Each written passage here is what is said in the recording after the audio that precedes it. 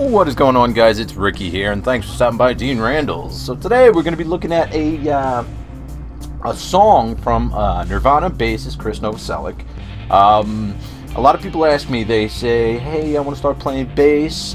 What song should I learn? What's a good song to learn? And Nirvana bass is the best songs to learn for any beginner or intermediate bassist.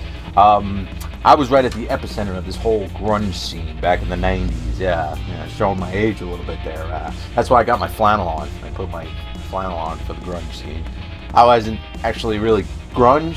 I was more of the Metalheads, but I hung out with a lot of grunge dudes and girls and guys and that whole grunge scene.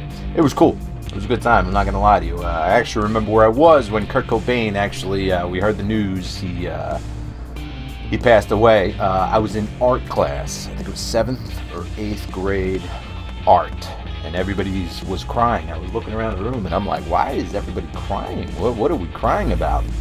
And then that's when I found out. I mean, it was upsetting, but I was just like, oh wow, that sucks, But anyway, at that time, a lot of people were playing guitar, but I actually started playing bass at that time, and everybody was playing Nirvana.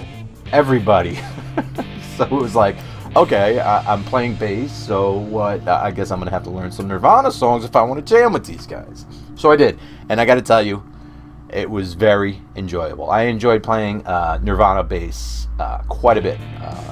It's good bass lines, they're just fun to play. They're groovy, it's just a good time, and they're not terribly difficult to play. So this is one of my favorites. This is Polly. I mean, this is a cult classic. A lot of you guys everybody probably knows this one, but it's definitely one of my favorites, and it's one of the simpler.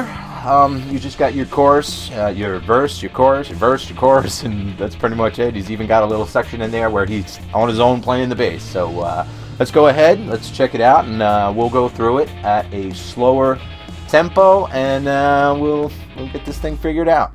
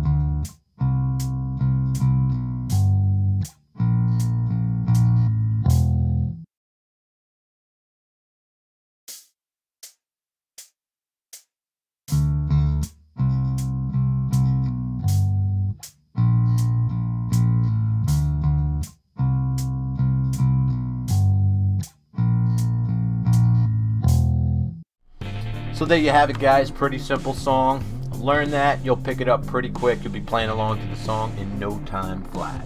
So enjoy, guys. Thank you for watching. Don't forget to like, comment, subscribe, share the video, all that good stuff, and I'll catch you guys later.